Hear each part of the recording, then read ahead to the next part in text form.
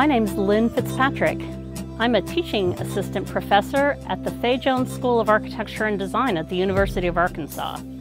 We're here today to talk to anybody who might be interested in becoming a designer, no matter what age you are.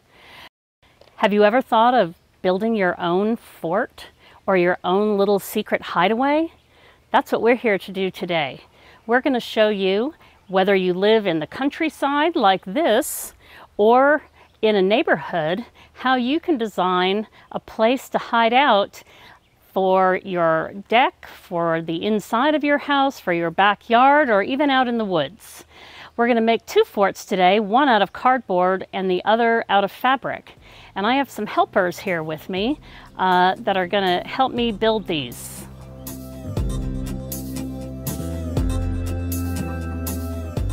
Hi, I'm Grace, this is Allie, and this is Grant. Right now we're going to show you how to make a cardboard fort. Grant, can you tell them what we'll need? Okay, for this project you're going to need cardboard, you're going to need scissors, and you'll probably need some kind of tape. Just be careful when you're using your scissors, make sure you have a parent with you. So the fort we're going to build has 4 walls and a roof. Both walls on each side are the same size, and then hopefully the side with the door is going to be a little bit taller. So we want the back of our fort to be the same width as the front side. So we're going to use the front side right here to measure onto the back where we're going to cut. For this part I'm going to use a pencil or a pen to mark kind of where I'm going to cut out. And I'm going to take it to the bottom and mark the same place down here. So I'm actually using the side piece of another piece of cardboard we have to help draw a straight line so I know where I'm going to cut later on. So I'm just tracing right along the edge onto the other piece of cardboard. And now we know where to cut. So we're going to save all of our extra pieces in case we want to use them later on. So don't throw away any of your extra pieces because you could use them. So now that we have our back cut, I'll hand that to Grace. We're going to grab our 2 side walls over here and hopefully we can start putting stuff together. So we're going to start by putting our first wall on. Grace is taping along the outside, up and down. So these corners are kind of the most important part of the building, so make sure that you've got it taped really well. So on this side you're just going to do the same thing. What I've been doing is taping horizontally on the corner just to get those pieces to stick together. And then taking another piece of tape, if we can get it, and starting to do them vertically to keep the edges sealed. So this is really just for support, and this one is more to keep it actually together.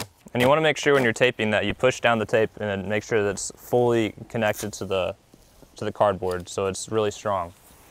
Okay, so an extra tip to help you guys when you're making this, to make your corners a little bit stronger, because you see we taped it, but it's still kind of wobbly right now. We have these squares that we're going to put into the corner right here, and it actually makes it a lot stronger. This side's much stronger now that I have this little square into the corner. I'm going to put the tape right here onto the support piece, and then the other piece onto the actual wall. And I'm going to take another piece of tape, and I'm going to put it on the other side, so that now this wall and this wall are connected by a solid piece as opposed to just the tape in the corner, so it's going to be much stronger. Okay, so right now Allie is going to be making us a door.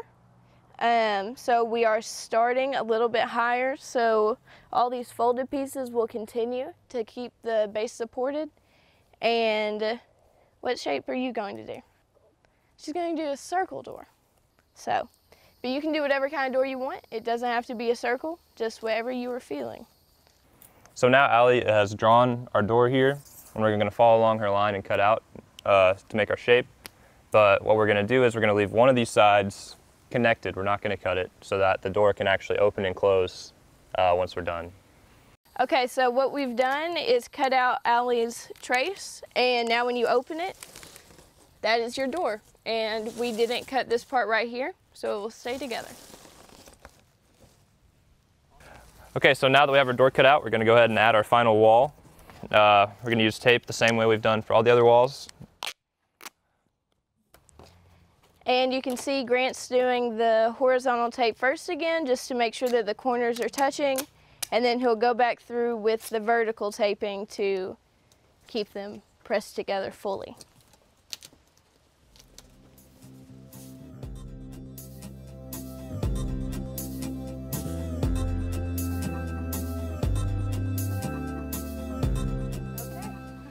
Awesome, so we've got our door now. You can see our little front door here. So then last step is the roof. So what we've done is we put our piece of cardboard on the roof now. And it's kind of a weird piece, you know, it's really bendy. There's a lot of shapes that could be made. You could make your roof kind of like this, where it's pointy in the middle, or maybe you want it to be more straight across like this. But I think what looks best for ours is this kind of little diagonal zigzag shape, just because of our cardboard. So whatever you have at home, there's lots of opportunities, but just kind of go with it. See what works best for you. As you can see, it is a crawl-in sort of space, and when you are thinking about making your own fort, that's a factor that you need to consider. Is it one that you want to walk into? Is it one that you're going to crawl into? Is it just one you're going to sit in? Or is this more of a friend family kind of thing? So for us, ours is a one-person crawl-in. What do you want yours to be? So now we've got a roof on. It could be done. This could be our final product, but I think it looks kind of scary right now. There's no windows. It looks just kind of like a block. So we're gonna cut some windows in, and you guys can do that too. Whatever kind of shape of windows you want, we'll just kind of get started and see what works the best.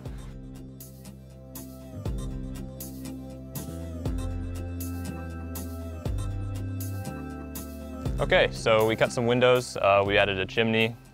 We added a little bit to our door over there, but there's a lot more that you can do to make your house your own. You can put a doorknob, you can put some tree limbs, maybe for some columns, lots of ways you could paint it, maybe put some stickers on there, all kinds of things, but just make sure you make it your own.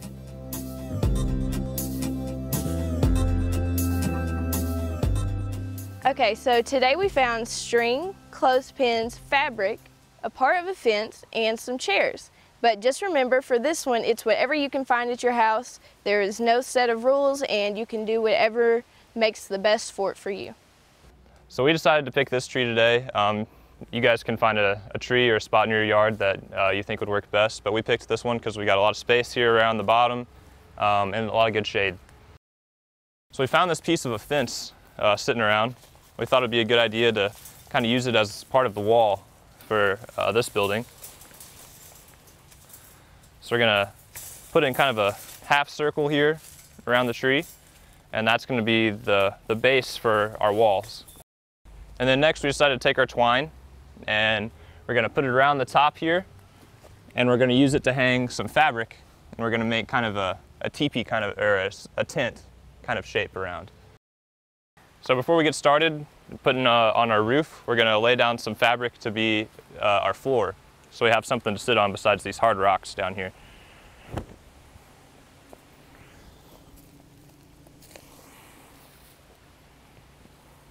So for our roof, we have a bunch of this old fabric that we found left over, and we're gonna lay it over the side, and then Grace is gonna take a clothespin and connect it up to our rope that we tied onto the tree.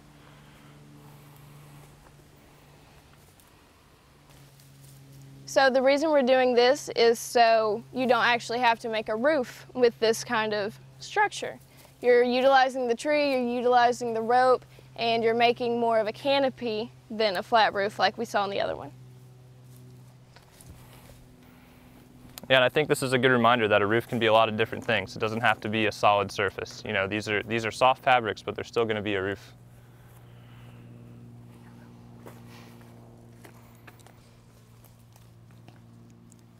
And what you can do is overlay them a little bit so you can minimize the gaps in fabric. So what we're doing is making sure that they cover as much area as possible while not pulling them too tight to where they're just not canopy-like. So as you can see, it's pretty windy today, and a lot of our fabric's kind of blowing around. So we're going to take our pins and connect our fabric to the wall that we put down earlier, so that it's not blowing around as much. I'm going to go around and do that for each piece. Now that we have everything secured, what Grant and I are choosing to do is to cover up our clothespins that are holding it to the tree. So what we're going to do is take this fabric, wrap it around,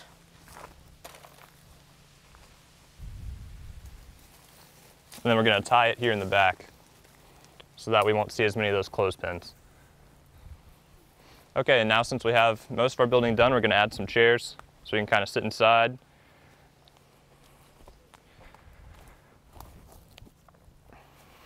And to finish off, we have some flowers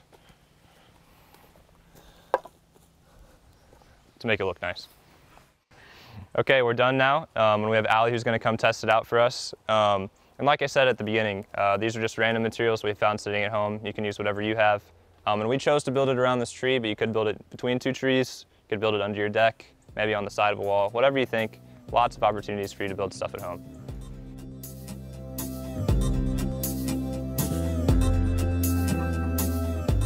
So we've just tied some paracord around these 3 trees and cut down some old broken branches from some of the trees around the edge of the property here. And we're going to use these to make kind of a hidden shelter in the woods. So let's see what it does.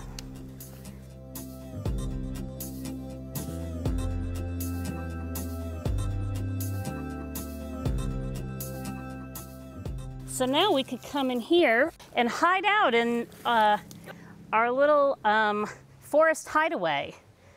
So here's another idea that you could use at your own place. Do you have a hammock or any kind of set of trees that you could set up a blanket or a cot below? This would be a great place to set up a nighttime camp. What we're doing here is we have a hammock. We're just using some PVC pipe. If you had an old bamboo stick or anything like that, you could get it to span between trees above the hammock. And then one of the things we were thinking is, why not string some little twinkly lights? You've probably seen these battery-operated twinkly lights.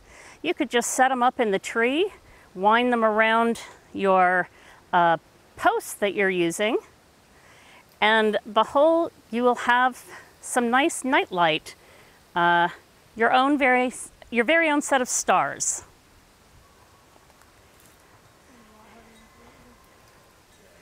That looks great, you guys. Okay, so now with this, oh, look at that. And they come on. Now that we've got some lights on, we thought it'd be fun to open up the hammock and actually have almost like a mosquito netting, like you're off on a safari somewhere. So let's go ahead. We're going to hang some hangers off this pole to help spread the fabric. Oh, I see Allie was in the hammock.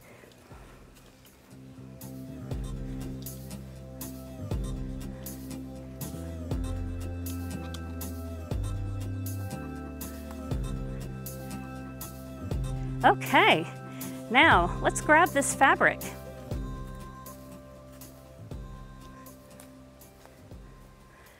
I don't know how many pieces we're going to need, and I guess that's kind of up to you. It depends on how far apart your trees are, and do you have some blankets or some sheets that you could use? Remember, ask your parents first, though.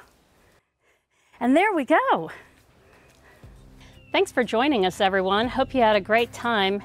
We hope you get out there and enjoy building your own fort in your neighborhood or your own backyard.